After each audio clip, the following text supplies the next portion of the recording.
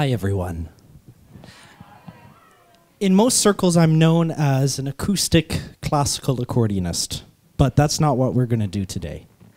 I'd like to show you one of my most recent discoveries in keeping with today's theme. This is an all-digital, electronic, virtual, call it what you like, accordion. And everything that you hear coming out of this is entirely live, all the sounds, including pressure-sensitive drums with the left hand. I love playing this instrument because you can play all the parts at once, and I'd like to show you a little bit of that today with a very traditional Hungarian dance. Now, this dance was performed by the men for the women. Yes.